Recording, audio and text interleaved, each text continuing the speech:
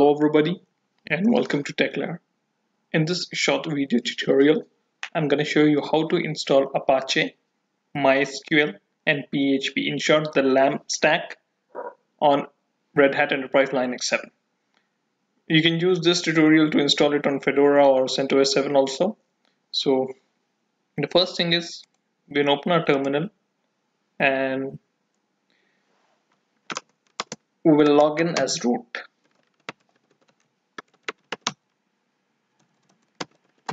Once you're root, you need, for this tutorial, you should have your yum configured properly. If you have not configured your yum or you don't have any repositories, you can watch my video on how to configure yum through subscription manager or how to create your own yum repository locally. I'll place both those videos link in the description of the video. So first, we will install Apache. To install Apache, simply type yum install httpd.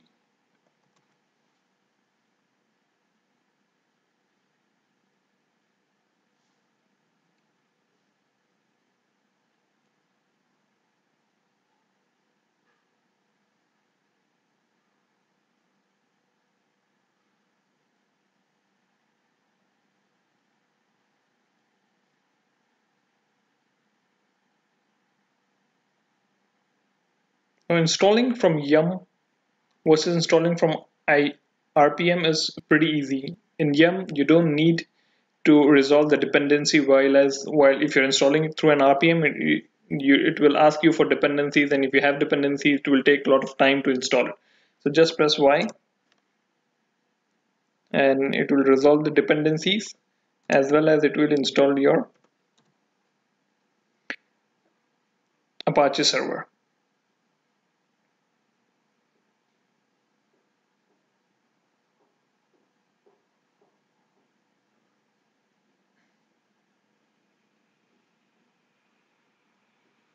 So once it is complete, we will start the Apache server. To start the Apache server, just type in service httpd start.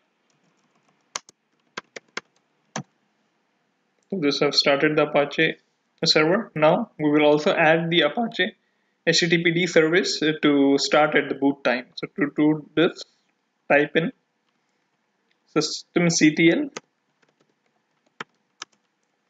enable httpd.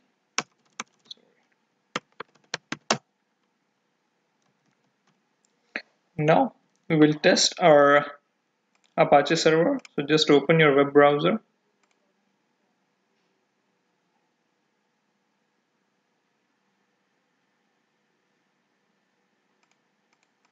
Just type in localhost. If you see the Apache page, this is the Apache page, testing page. This means that your Apache is installed correctly. And now we will install MySql. To install MySql, we will be using the MariaDB. So just type in yum install MariaDB-y.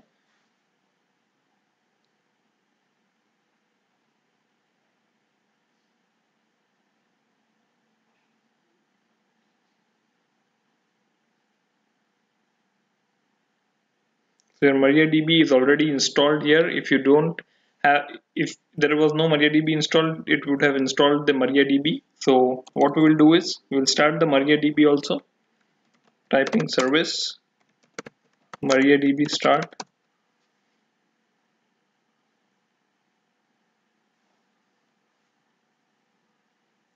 And we will also enable this to start at boot. So I'll just type in systemctl enable MariaDB.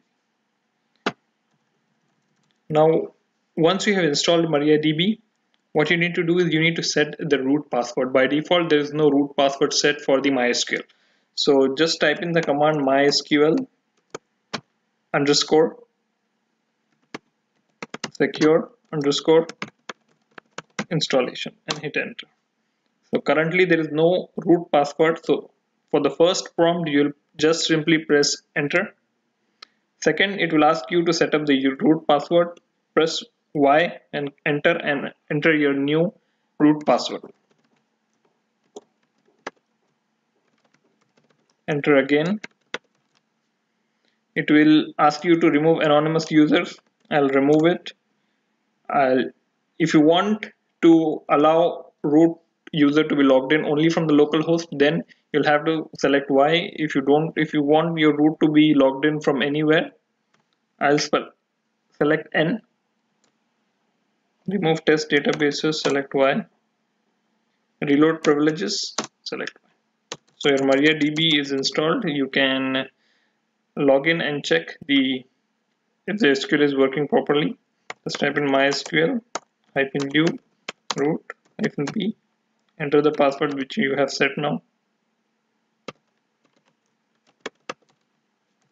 Your MariaDB is also working properly.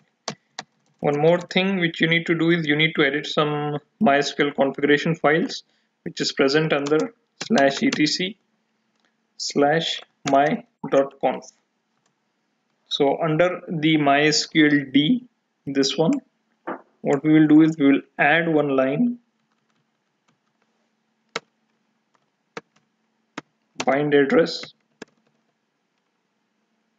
is equals to 0.0.0.0. So this, what it will do is it will allow the remote connections for your MySQL database.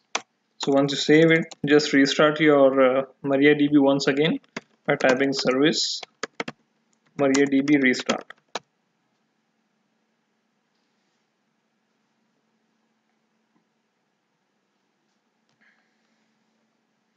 Now we want to install Apache. The version of Apache, sorry, now we will install PHP. So the version of PHP which I am installing is PHP 7, the latest version. If you want some older version, say 5.4, you can directly use the yum install command and it will install it from the Red Hat repository. But the latest version of PHP is not available in the Red Hat repository. So I will be installing PHP from source. So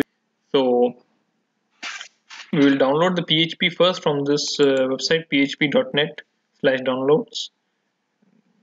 We'll download the 7.2 tar.gz file. Just click on it, it will download the file. So I've already downloaded it. So we'll go to the directory where it is downloaded and we'll start installing it. So before installing, please make sure that you have libxml2 installed. So you can type in command yum install libxml2. You'll need both libxml2 as well as the libxml2 devel. So that's the reason I have added a star after it, so that it should install all the libxml2 packages. So it is libxml2 devel and libxml2. It's already installed. So we'll move to the next step. If in your system it is not installed, you can install it. And I'll go to the downloads directory.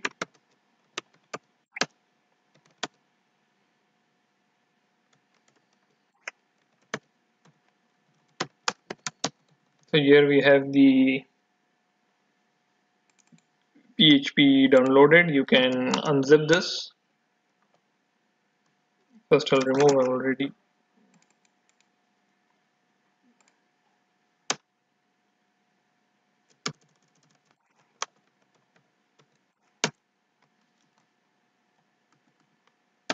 I have the old installation file present, so I'll remove this. I'll make a clean installation. So just tar it by typing tar-xzvf php. So once it is extracted, we need to configure this first, and then we need to build the PHP, and then we need to install it. So just type in PHP and go to the extracted directory, and we'll type in this command.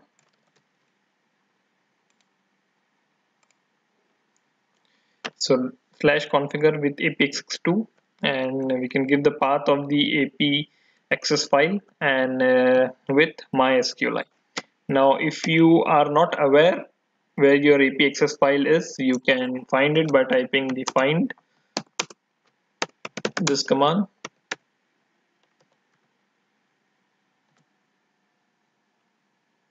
Here you can see it is present as a user bin apx. So I'll type in my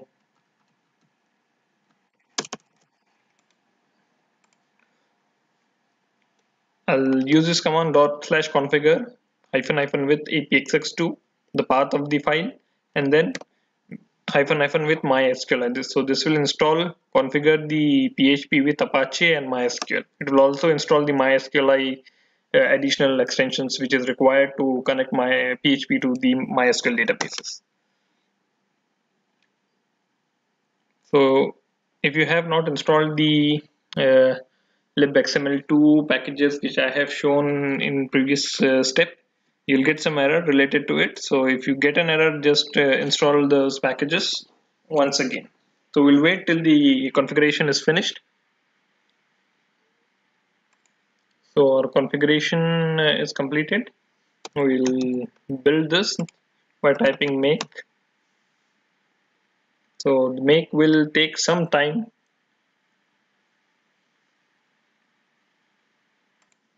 So our build is complete. Now we'll install it by typing make install.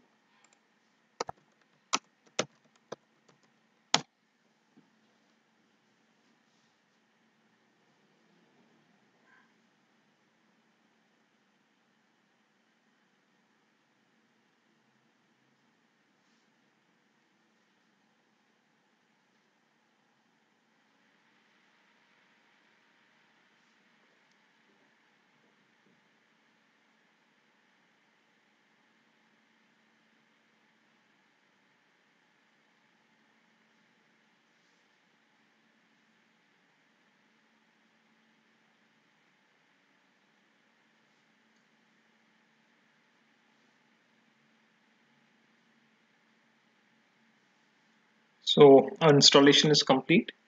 So now we need to copy the php.ini file to the correct location. So just type in this command, copy php.ini development to user local lib as php.ini. Now we need to do some configuration checks if the PHP module is loaded in the Apache configuration file, and we need to add some lines to the Apache configuration file. So we'll edit the Apache configuration file which is present in /etc httpd conf httpd.conf. So here you can search for PHP. Here you can see that the load module PHP 7 module is loaded correctly. We will, at the end of the line, we will insert just insert these two lines. I'll place all this in the description of the video. So this will allow to parse the .php files as PHP inside Apache. So I'll insert it. I'll just save this and I'll restart my HTTP server. Service http restart. So the HTTP is restarted. Now we will test our configuration. We'll test if the PHP is installed correctly. So just go to cd where www html. So this is my document root for the Apache. So I'll create a file known as php info.php,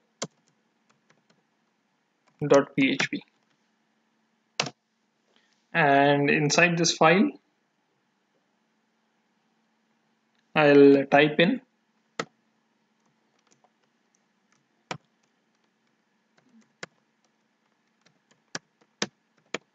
php info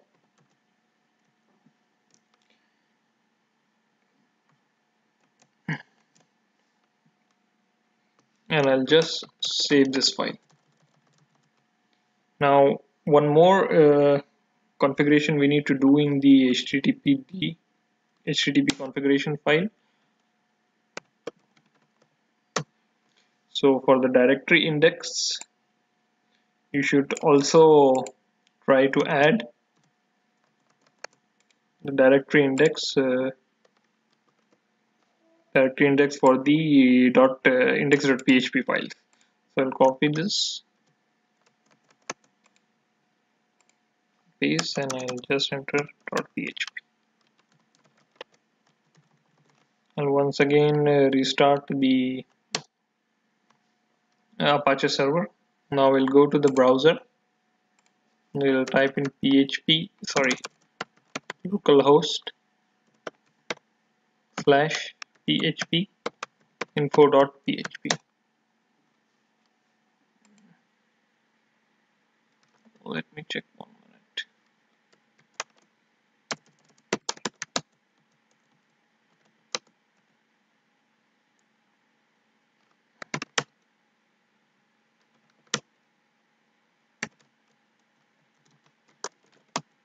So we have not saved the PHP info file. I'll create once again.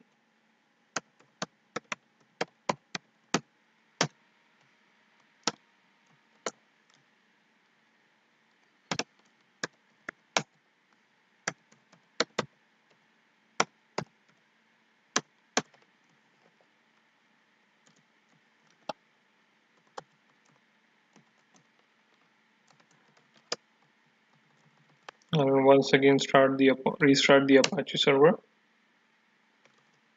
and I'll reload this. So if you see the PHP is correctly installed, you'll see the PHP information. You can see whatever command we were used, it is already populated here. You can see all the information regarding the extensions and all the PHP configuration files. So in this way, you install Apache, MySql, and PHP on Red Hat Enterprise Linux. I hope this was informative for you, and I'd like to thank you for viewing. If you like the video, please give it a thumbs up and subscribe to my channel. If you are having any queries regarding the installation, you can feel free to comment on the video. All the steps and all the commands, I'll place this in the description of the video. Once again, thanks for watching.